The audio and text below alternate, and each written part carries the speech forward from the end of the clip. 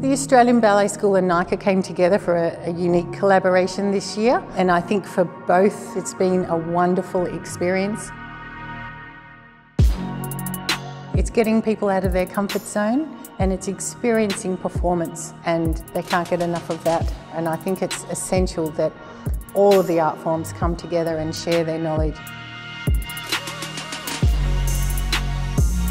To work with the Australian Ballet School for the first time that this has ever happened in history was amazing.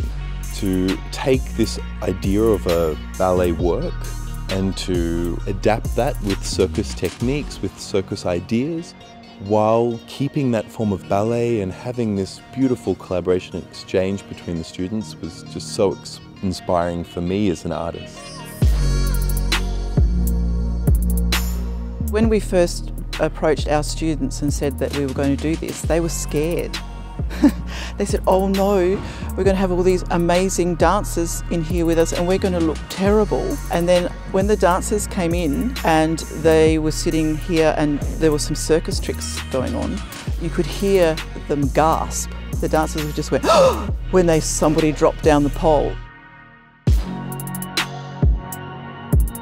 I think the end result has been pretty amazing because the dancers have really merged into our group and our group have really merged into what they're doing without anybody having to feel like they're taking on each other's form.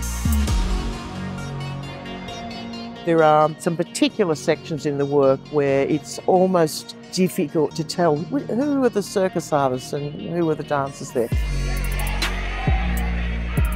The students have really come out of themselves. There are so many ways of measuring the success of a project, and I think that with this project we've had a fantastic product. The season has sold out. The students have gone through this amazing journey and I just can't wait to see where they are at the end of it, because I know that this experience will affect them on stage in their performance, but also in their lives for the rest of their lives. It allows the experimentations of these forms within the industry and then helps us to mould a whole new generation of artists who we hope will change the world.